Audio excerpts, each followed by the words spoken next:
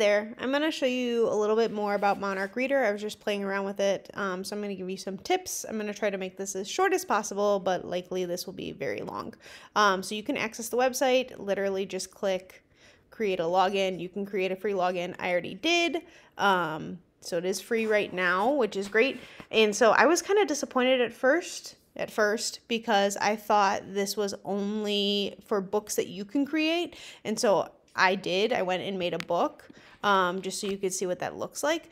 But I found if you click on Monarch Reader in the top right corner, it takes you to basically what Tar Heel Reader was. So you can read a book or find books. So like I had just looked up like presidents to see if something come up there.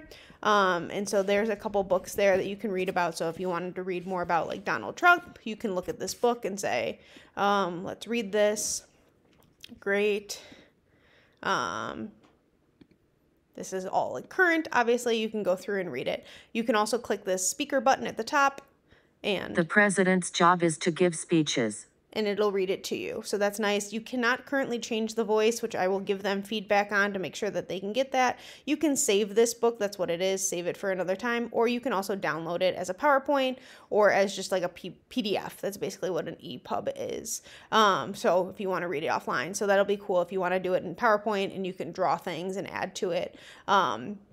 Other setting things, it will highlight the background if you want it more color contrast type things. If you want the page layout to look a little different, you can change that. So that is also interesting. Button sizes can be larger or smaller. Again, if a student is accessing it themselves, it's just more for accessibility. I'm going to go back to default for now. Actually, we're going to go normal. Okay. So there's that. So if I go back to this, in the top right corner, I can go to my books and I can start new. So I just made a book about butterflies a second ago. So let's make a book about bees. So I'm going to search some images. This is very student friendly. So I would think this could be more about like students doing their own little project, coming up with their own vocabulary, maybe some sentence starters to help get them going. But I'm going to find some pictures of bees that I really like. And I like this one. I'm going to add that to book. I'm going to add that to my book. So I'm going through and just clicking add to book. I can go to the next page. Oh, I like how this one is on a purple flower. I'm going to add that to the book. So I can add as many pictures as I want. And then this book preview, you're just going to go in and click. I like bees. Next picture, bees get honey from flowers. Right, I'm making sentences. Your students might be coming up with this own vocabulary, or you might be supporting them using their devices.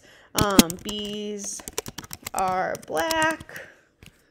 Right, bees are yellow. So there's my book. So I can go in and say my book title is Bees.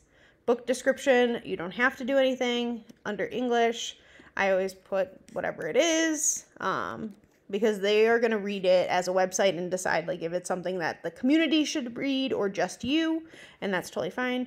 And I'm going to write animals, bees. Those are going to be my two taglines for that, so that students might need some help with that. So this is my book. I can save as draft. Oh, I need 5 pages. Hold on. Let me find another one. I didn't know you need 5 pages. Good to know. Add to books. Do you like bees? Great. So now I know books need to be 5 pages. That's interesting. And then I can publish it right there. I can delete it. So publish, and I agree. Basically, again, that they are going to read through it. It doesn't have any discriminatory things. Okay. So then I'm going to go to my published, and I'm going to show you my butterfly book that I made.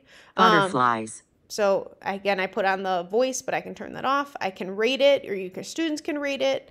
So you can go ahead and read it. You can practice reading with your student, having them read it themselves. They can type it out. They can have it read to them. I like butterflies. Great, all those things. So again, just going through the book, coming up with ideas for sentence starters. They can talk about what the picture is actually doing, if they pulled a picture that's like doing something. So possibilities are seriously endless if you want students to be making their own books. on Tar Heel Reader, there used to be a feature where you could add your own pictures. Say you wanted to make a book about students' families or something like that.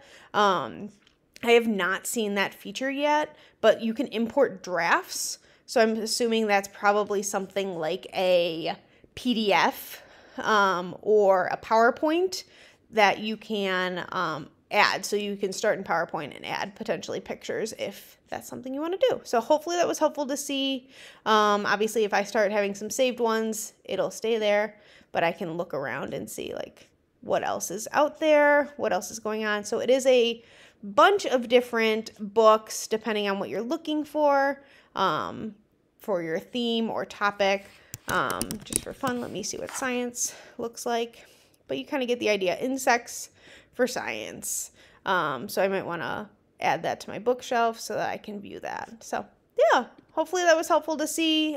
This is really a cool feature to add to any literacy or a wrap up of like a project that you're doing with your class to kind of teach others and do a presentation potentially on it. So hopefully it was helpful to see.